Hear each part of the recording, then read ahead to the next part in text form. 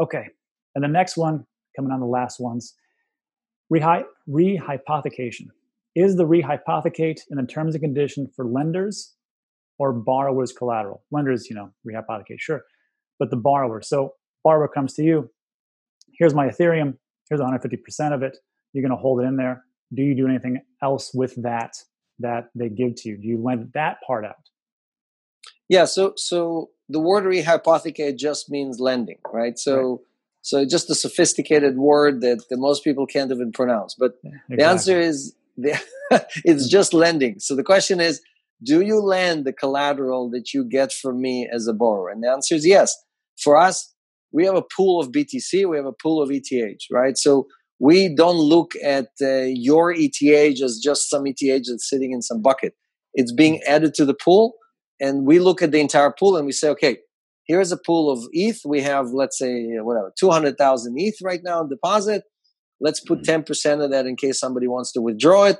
And the rest of it, we try to lend as much as we can. We don't care if it came from a borrower, or it came from a depositor, or it came from collateral. Actually, the pool is made out of those three components.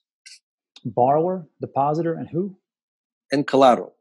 Okay, so just to clarify, Rob comes in, Rob, Pete, and Jerry. They've all got 100,000 Ethereum. You now have 300,000 Ethereum. You give that away. Institution comes in and says, hey, I want 300,000 Ethereum. Sure, give us 450,000. They give that to you. Now you have, so that 300 goes away. The 450 that is there for collateral, does that just stay there, or do you lend that out? We lend that out as well. Yes. So okay. so again, we banks have what's called fractional reserves. We don't do fractional reserve. That's illegal for us. We're not a bank.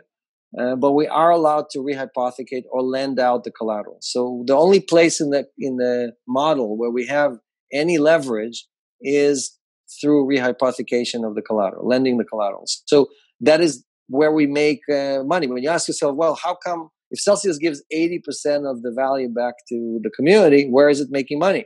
One of the places where we make money is the collateral, because we don't pay interest on the collateral.